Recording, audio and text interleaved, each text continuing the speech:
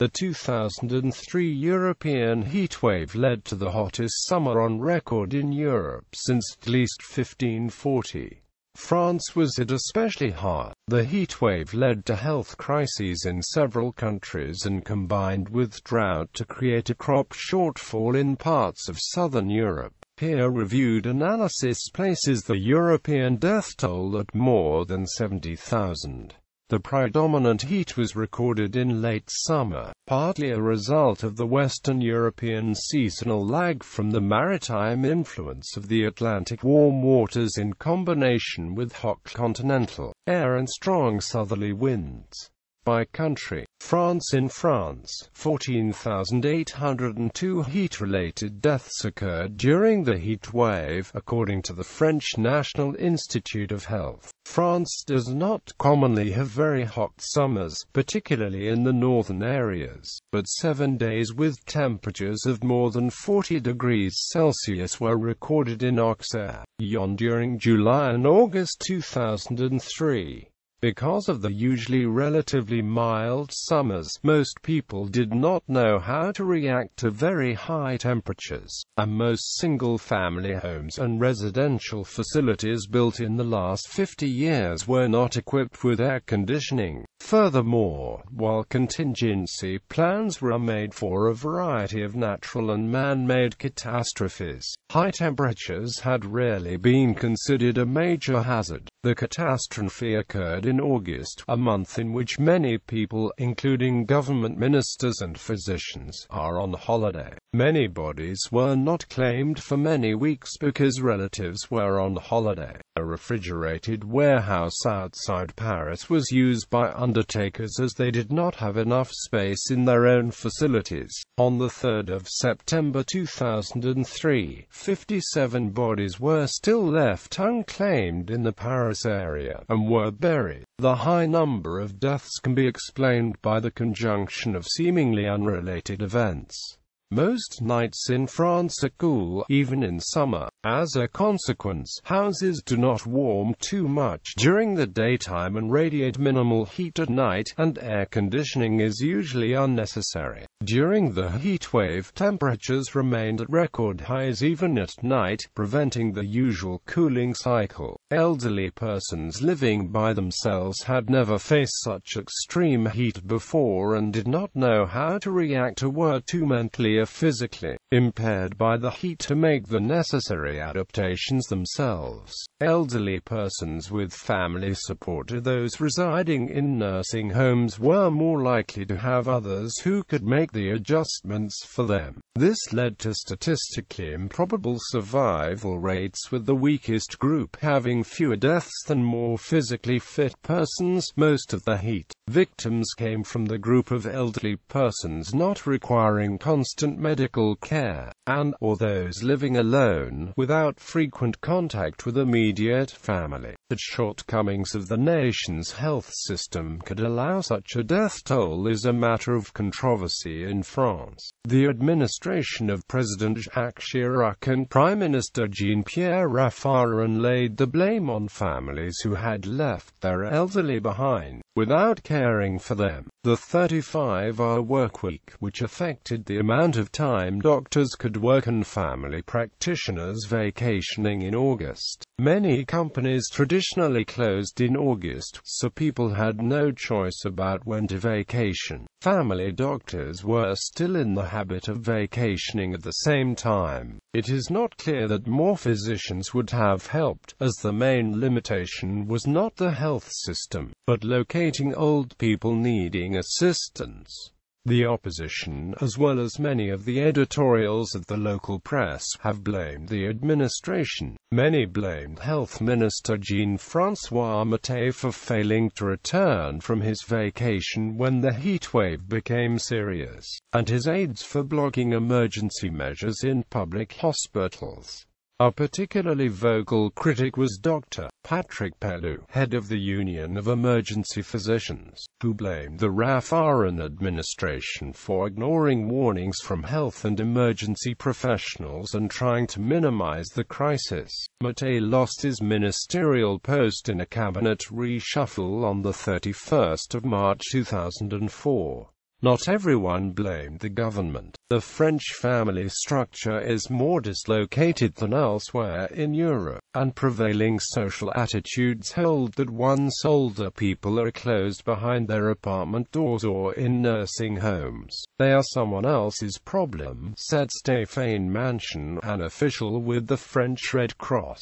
These thousands of elderly victims didn't die from a heatwave as such, but from the isolation and insufficient assistance they lived with day in and out, and which almost any crisis situation could render fatal. Moreover, the French episode of heatwave in 2003 shows how heatwave dangers result from the intricate association of natural and social factors. Although research established that heatwaves represent a major threat for public health, France had no policy in place. Until the 2003 event, heatwaves were a strongly underestimated risk in the French context, which partly explains the high number of victims. In Portugal, an estimated 1,866 to 2,039 people died of heat-related causes. The 1st of August 2003 was the hottest day in centuries, with night temperatures well above 30 degrees Celsius.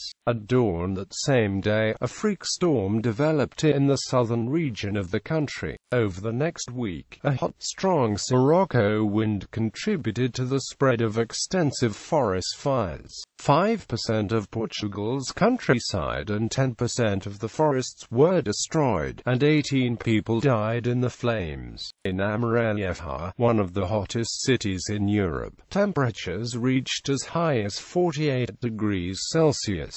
Netherlands. About 1,500 heat-related deaths occurred in the Netherlands, again largely the elderly. The heatwave broke no records, although 4 tropical weather-designated days in mid-July, preceding the official wave, are not counted due to a cool day in between and the nature of the Netherlands' definition of a heatwave. The highest temperature recorded this heatwave was on the 7th of August, when in Assen, in Limburg, a temperature of 37.8 degrees Celsius was reached, 0.8 degrees Celsius below the national record.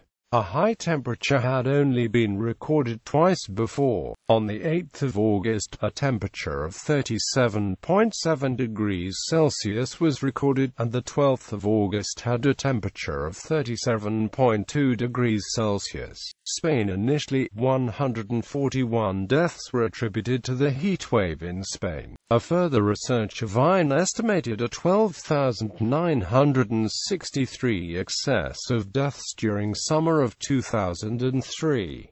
Temperature records were broken in various cities, with the heatwave being more felt in typically cooler northern Spain.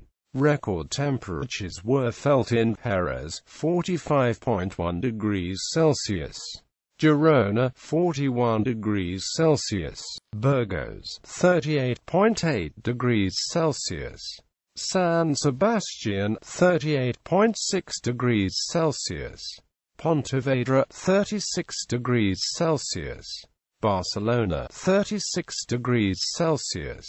Sevilla, 45.2 degrees Celsius. Italy. The summer of 2003 was among the warmest in the last 3 centuries, and the maximum temperatures of July and August remained above 30 degrees Celsius. The high humidity intensified the perception of heat and population suffering. Several reports about strong positive temperature anomalies exist, for instance from Toscana and Veneto. Temperatures rose far above average in most of the country and reached very high mean values, especially in terms of heat persistence. The weather station of Catananova in Sicily had a monthly mean of 31.5 degrees Celsius in July 2003, with an absolute maximum of 46.0 degrees Celsius on the 17th of July, with monthly mean maximum temperatures of 30 36.0 degrees Celsius, 38.9 degrees Celsius and 38.0 degrees Celsius in June, July, and August 2003, respectively. Germany shipping could not navigate the Elbe-Danube.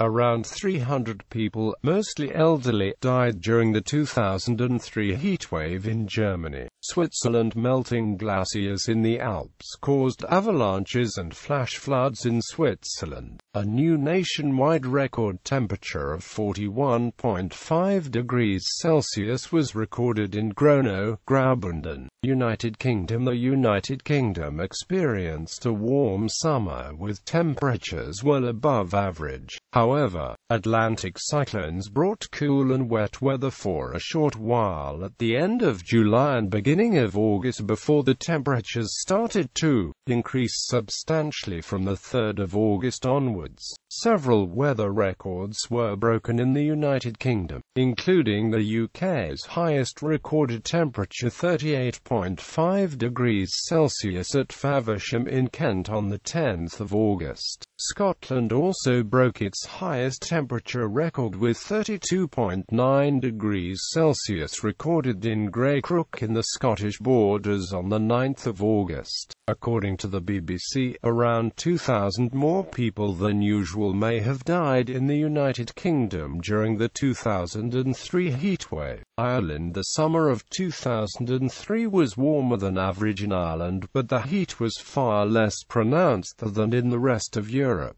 August was by far the warmest, sunniest, and driest month, with temperatures roughly 2 degrees Celsius above average. The highest temperature recorded was 30.3 degrees Celsius at Belderige, County Mayo on the 8th of August. Sweden. Remarkably, Scandinavia saw a cooler August in 2003 than the previous year when comparative temperatures were very high from the latitude, as the hot air parked over continental Europe. Only the deep southern Sweden saw any type of heatwave effect in the country, with the average high of Lund for August being 23.9 degrees Celsius, which is a very warm temperature average for August. In spite of this, the Scania County stayed below extremes of 30 degrees Celsius, indicating a more subtle kind of heat. The records from 1997 and 2002 held up all throughout the country, and the warmest temperature was 30.8 degrees Celsius in Stockholm on August 1,